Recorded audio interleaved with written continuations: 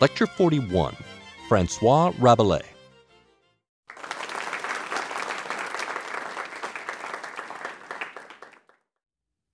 This lecture is on Francois Rabelais, great French writer who was born in 1494, who died in 1553. The title characters of Rabelais' great work, Gargantua and Pantagruel, are possibly the most famous giants in literature, but it's not simply the characters. It's the book itself, which is gigantic. It's gigantically exuberant, and for that reason, very hard to get a handle on. It's comedy, satire, myth, ribaldry, one might even say obscenity. Portions of this lecture may be rated R. It's burlesque, it's fantasy, it's farce, it's parody, and it's politics, all deeply imbued with Renaissance humanist philosophy. It's learned and it's also lewd at the same time, and sometimes it's most learned when it's most lewd. This is not a combination that is everybody's cup of tea, nor is it a combination that everybody immediately gets. It's a book that has been extravagantly praised. It's also been a book that has been subject to the sincerest form of flattery, imitation, with folks from Sterne to Joyce doing their Rabelaisian thing. Joyce is very interesting, by the way, in this regard. There's a letter where Joyce says, gee, Rabelais is a good guy, but I've never really read him. And then, later on, one reads in Ulysses that by the end of Ulysses, Molly Bloom is quoting Rabelais in her famous soliloquy. So somewhere between the letter and Ulysses, he changed his mind. It's also a book that has been publicly denounced and publicly banned as well. So just even to explain what it is shows that there are going to be a lot of difficulties coming to some sort of overarching sense of it. It's hard to pin down for a few other reasons as well. In physical terms, what is presented now as a single volume is really a work in progress that takes place over the course of Rabelais' lifetime. It's published as 5 separate books over a fairly long period of time. There are issues with the ordering of those books, and there's also an issue about how much of the 5th book is actually by Rabelais. Do they represent, or does the 5th book represent Rabelais pure and simple? Most scholars don't think so, but as in the standard English translation, this is the translation by Donald Frame, and as long as I'm plugging this one, I might also say that Frame is the best translator of Montaigne as well. The Frame translation includes the 5th book, but makes no claim for its authorship. It's included for reasons of completeness, and then there are some comments about, the best guess sort of being that it's notes assembled by Rabelais and finished by someone else, probably after his death. But in any case, it's a problem, and there's a problem within the 5 books as well.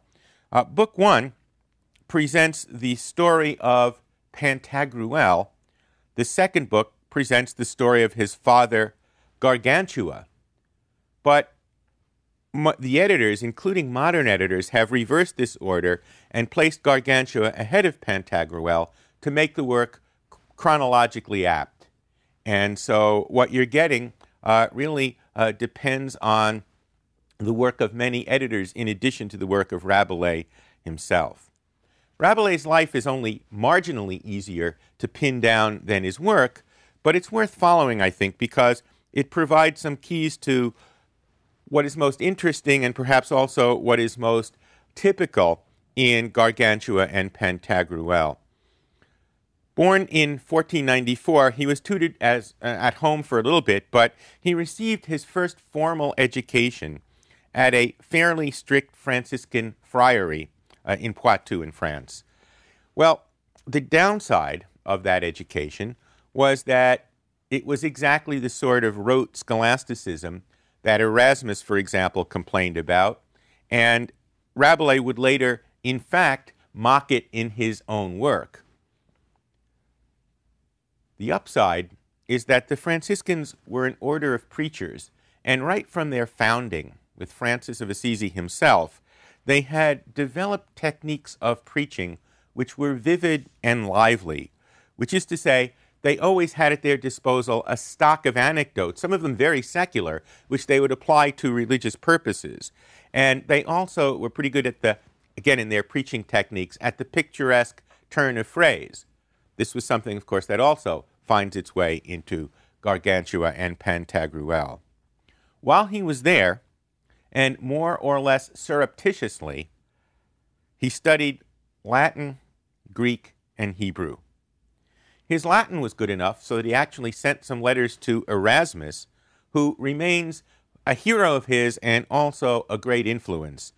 I would, in fact, say that the Praise of Folly is almost a kind of master guide for a lot of what happens in Rabelais' fiction. Not that the stories are the same, but the notion of mixing satire and folly with an attempt to get at some serious truths really underpins an awful lot of what Rabelais does. Well, his Greek was good enough. If his Latin was good enough to write to Erasmus, his Greek was good enough to translate the satirist Lucian. Remember, when we talked about Erasmus, we said that Lucian was a very strong influence on Erasmus's work, and he's also going to be somebody who influences Cervantes later on. Well, at a certain point, his Greek texts were confiscated. The Sorbonne, of all places, had banned the study of Greek. I guess that, to put it into sort of contemporary terms, the Sorbonne, a kind of bastion of conservatism and also a bastion of educational and religious privilege, thought that the folks who were getting involved in this humanist movement by going back to Greek sources were a little bit too uppity and a little bit too liberal. But again, the intellectual issues are always mixed in, I think, with questions of power. So once his books were banned, he sort of left the Franciscans, but he left the Franciscans only to join the Benedictines. In fact, he stayed for 2 years, 1524 to 1526, at a Benedictine monastery, and then hit the road, more or less.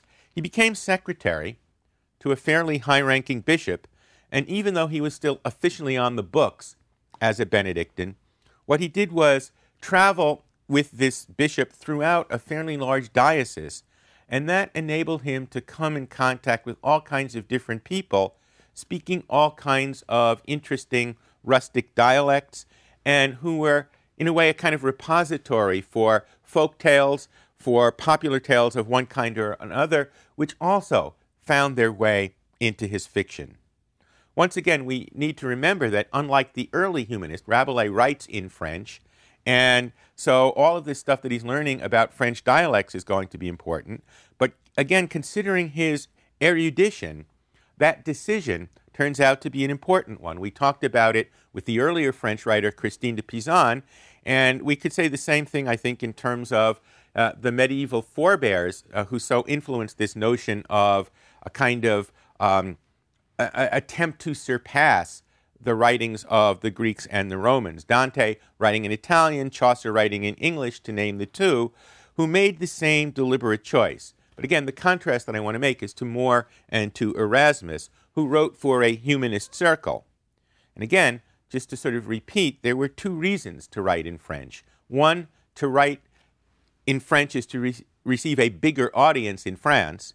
And two, to make the vernacular to try and shape it into a worthy successor of Greek and of Latin. It's implicitly making the case that what those languages did, the vernacular can do as well.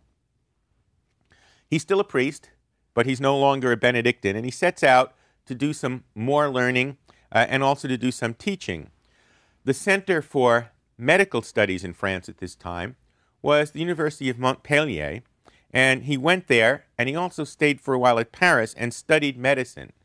He was already conversant in theology and in law, and in a way, theology, law, medicine together is sort of a hat trick for education. We'll see a little bit later when we talk about Dr. Faustus in the next lecture that Faustus is himself somebody who is learned in those three disciplines. He put his Greek to good use by translating some of the works of Hippocrates, the Greek medical thinker, And he probably put his medical training to even better use because nobody ever did more to talk about in great detail the human body than Rabelais in Gargantua and Pantagruel. Even though, for the most part, he was interested in those parts of the body which were below the waist, he has things to say all over the place, really, anatomically speaking. For example, third book, Alcofribas, who is A, one of the narrators, and B, Alcofribas Nassier, his full name, turns out to be an anagram for Francois Rabelais. Alcofribas, and therefore one of the chief characters in the work, travels down into Pantagruel's mouth. And in that same book, a team of peasants is lowered into his stomach in order to remove a mountain of ill-digested waste. That's a lot of fun, too. Okay, around this time, that is to say the same time as his medical training, the first book of Pantagruel was published. There was a popular book of no particular merit that had come out recently called The Chronicles of the Great and Inestimable Gargantua. It was about a family of giants whose function was to protect King Arthur. They had, in fact, been created by Merlin the magician, and this was good popular entertainment. What Rabelais does is write a spoofing sequel to this book under the name of Alcofribas Nassier, and it turns out that the course of French literature changes from that moment on. This was a very interesting time in French history. French kings at this time fought a series of wars against some of the Italian city-states. Italy, you'll remember, is not united as a country to the 19th century. And one of the reasons why Italy keeps losing wars is that places like France were united into strong nation-states, and Italy wasn't.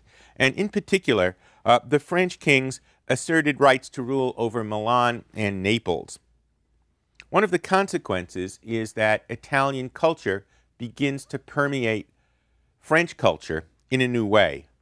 When I teach humanities, course that we have, which is a sort of great books course that goes from Plato through Shakespeare, one of the things that I do, we're not given nearly as much time to talk about the Romans as the Greeks. We do Plato, and we do Thucydides, and we do some Greek drama, and we get like a week and a half to do the Romans. So I start out with my big generalization. Roman armies conquered Greece, Greek culture conquers Rome. And appropriate changes being made, that's kind of what happens at this time and in this place.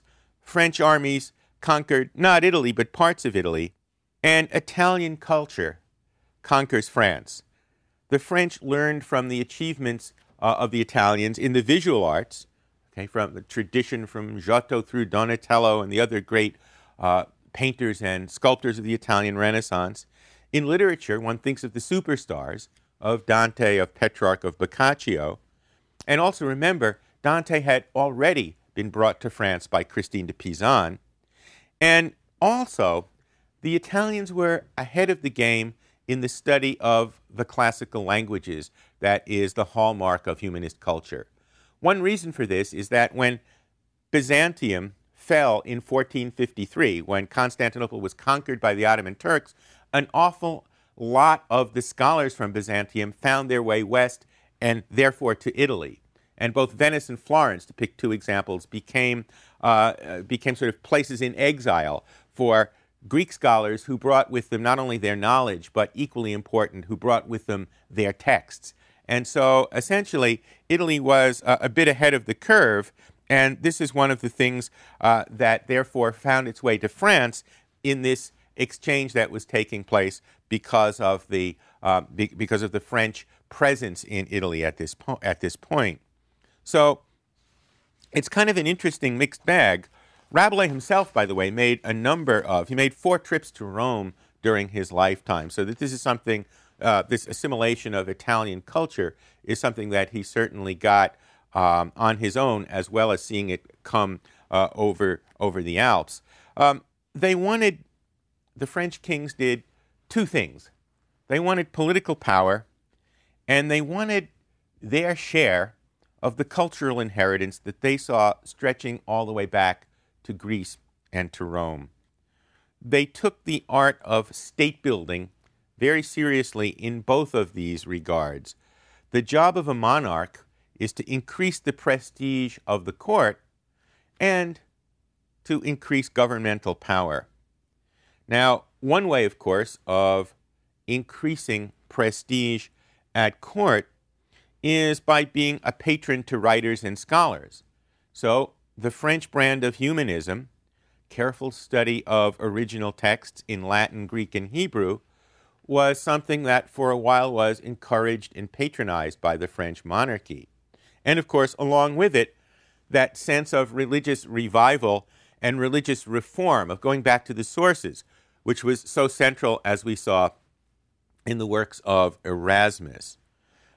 But this sort of, again, for matters of prestige, among other things, really ticked off the folks at the Sorbonne and at other influential conservative places.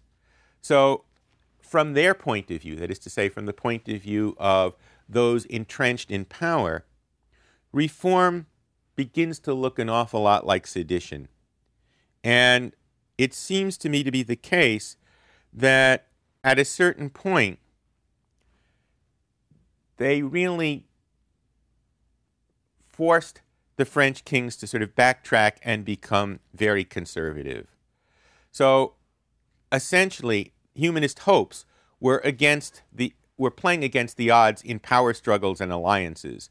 And after the 1540s in particular, the humanists were largely replaced by intolerance, skepticism, and even religious persecution.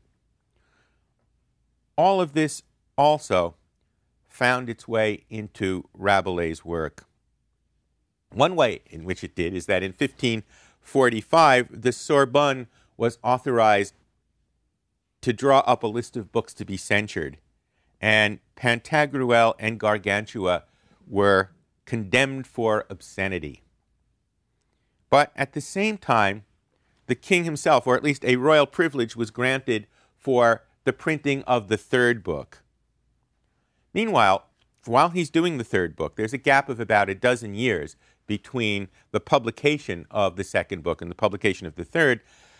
He receives his doctorate in medicine and becomes allied with a very powerful French family, the Du Bellay family, who were very interested in reconciling the differences between Protestants and Catholics.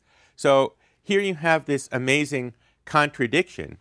The monarchy itself, especially in Francis I and Henry II, were adopting more and more severe attitudes and severe tactics to religious dissent, whereas Rabelais himself is allied with someone who is trying very hard, really, to bridge the gap between Protestants and Catholics. It seems to me that this is reflected in what happens in the third book of Gargantua and Pantagruel, which is published in 1546.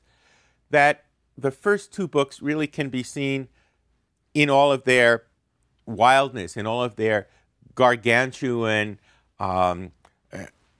fecundity. They can nonetheless be seen as a kind of optimistic statement of humanist beliefs. The third book seems to be a bit more pessimistic. It seems to question and perhaps even undercut something of the optimism of the first two. So that one of the major themes, I think, in Book 3 of Gargantua and Pantagruel is the whole question of the limits of human wisdom to create a just community and to communicate well in a world where the moral problems are very tangled indeed. This book, by the way, also was condemned by the Sorbonne. And it also, I think, is a fairly severe meditation, again, in its exuberant way, on the idea of human progress, especially as that progress is seen in scientific terms. Like many of his thoughtful contemporaries, Rabelais wonders about a technology that produces both the printing press and gunpowder. And this is a time when gunpowder all of a sudden is changing the nature of warfare big time. That it is a technological revolution that in some ways is almost as great in its results as the printing press itself. At one point in Book 3, Rabelais makes a very interesting pun. He is, of course, in his exuberant use of language, one of the great punsters in the French language, and certainly in any European language. And he puns on the French word breviaire, B-R-E-V-I-A-R-E. Well, it's a prayer book, breviary in English, but it's also a word for wine flask. One can see how the guardians of orthodoxy might get a little bit anxious over that one. And in fact, wine itself is a huge theme in Gargantua and Pantagruel. Wine as a source of inspiration. Thirst is associated with getting drunk, but it's also associated with creativity and even transcendence. It becomes a symbol for looking for the divine. So there are long glosses on the meaning of thirst that can be seen as, again, the anatomy master putting all of his knowledge to use there, but at the same time, it's, let's say, on a discussion of the big theological issues of his day. What's the relationship, to take one that we've seen before, between what humans can accomplish on their own and what they can only accomplish through divine help? The last two books continue this theme, that is to say, the precariousness of the world that we live in, the world when the optimistic hopes have been somewhat dashed. And so, for example, a journey that takes place in Book 4, which shows the literal risk of physical danger, becomes a way for Rabelais to talk about the figurative dangers of intolerance, of spiritual blindness, of moral darkness. What happens when adherents of a doctrine or a set of beliefs or a style of life turn into uncompromising extremists? This is one of the issues that the book really does tackle. Gargantuan and Rabelaisian have become part of our everyday vocabulary. It's sort of interesting. Gargantuan means, huge, and Rabelaisian now becomes a sort of synonym for body. Unfair in one sense because, of course, it extracts one element from an amazingly complex interplay of linguistic exuberance. But if it brings us to the text itself, that might not be a bad thing. I want to say a little bit about Gargantuan and Rabelaisian in terms of what this might mean in a deeper sense. Let's start with the Rabelaisian business first, okay? Obscenity. I have two experiences from my own career as student and teacher, both of them connected with Rabelais' English cousin in body, Geoffrey Chaucer. When I was a sophomore in high school, I had a very wise teacher who introduced Chaucer by giving us one of his less complicated tales and then saying, but I can't tell you about the Miller's Tale. You're not old enough for that. And then gave us a little bit of, a couple of hints about what was going on there. Needless to say, we all made a mad rush to the library to read the Miller's Tale and to find out what Chaucer was all about. Many years later, I was finishing graduate school, okay? And I went to my mentors and I said, I'm going to be teaching Chaucer for the first time. Any recommendations? And they said, well, Chaucer's somebody who really does sell himself. All you really need to do is read the text out loud. Pause. Beat, 2 beats, 3 beats. Keeping in mind never to read the bodiest parts. Well, I thought that was weird then, and I think it's even weirder now, because it seems to me that if anything in Chaucer sells, if anything in Rabelais sells, it's the body parts. But the reason I'm bringing this up is because it suggests that in sort of academic circles, there's something a little bit not right about being coarse and bawdy, whereas in Rabelais' own time, especially in common speech, this was not a problem at all. And I think it's really important to remind ourselves of this, because we sort of are rebelling against our Victorian forebears. We keep thinking that the farther back in time you trace it, the more straight-laced people are. Nothing could be further from the truth.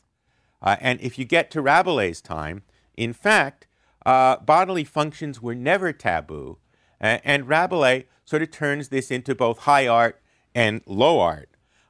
Just to give one example, Rabelais has no less than 36 different terms for doing it, for copulation. I don't know if he holds the world's record, but I think he's got to be a contender. And what's interesting is if you look at these are never really done in an erotic or titillating sort of way.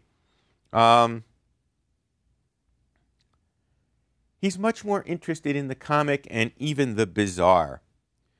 I'll give you one example. In one speech where one character is trying to say to the other something like, okay, I'm paraphrasing here, I beseech you in the name of all that is good and decent.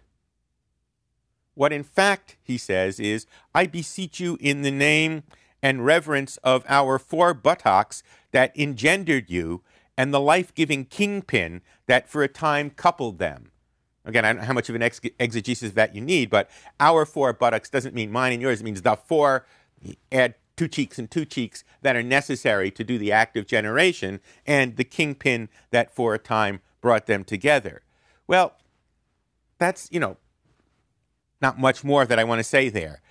He also, of course, likes to talk about bodily elimination in all of its forms. If he has 36 terms for copulation, not entirely clear to me how many terms he has for excretion, that he is, if you will, way more scatological than sexual. And I don't know whether I'm performing the same function as my 10th grade English teacher. If that's the thing that's going to send you all out to this volume, that's fine by me. Okay? Second thing that I want to talk about, okay, that's obscenity, that's the gargantuan part. Second thing that I want to talk about, I'm sorry, that's the Rabelaisian part, duh. Second thing I want to talk about is the over-exuberance. How much is enough? It's never enough. The quote here, I was told, is from Pascal. I'm not sure it is, but let's pretend it is. Pascal writes to somebody, I'm sending you a long letter because I don't have time to write you a short one. In that, I think the whole principle of economy, that is a principle of rhetoric from the Greeks through Pascal and even later, can be well seen. And it's a principle that I certainly try to put to use in my own teaching of writing. In the college classroom, 90% of the flabby writing that I see is due to the fact that my students say it in more words than they need to. What I like to call the lard factor. And an awful lot of what I do when I'm in conference with them, when I'm grading their papers, is to cross things out, say it more simply. And I'm absolutely convinced that the reason that they use excessive wordage is because they really don't know exactly what they're saying. And if they think they say it a couple different times, it will be more clear. It won't. And once they recognize that, I think that we can make progress. Well, that being the case, what do you do with somebody like Rabelais, whose principle is exactly the opposite? Why use 6 words for something if 65 will do? I think that if one of my students were to say to me, okay, you tell me to write less, what about Rabelais? Or, for that matter, what about Shakespeare? Or what about Montaigne, who is exploring with us as we go along? In fact, this exuberance is really one of the characteristics of the Renaissance that distinguishes it, I think, from other periods. Well, the only answer that I could give would be something like this. In fact, it's exuberant.